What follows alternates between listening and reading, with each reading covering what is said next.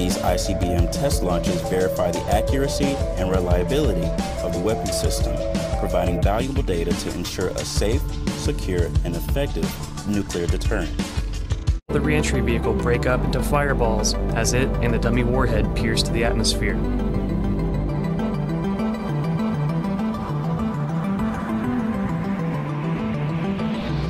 Here we see the warhead racing across the sky at about Mach 23, or roughly 18,000 miles per hour. It reaches the horizon and is destroyed in a bright flash near the surface of the ocean, as seen here.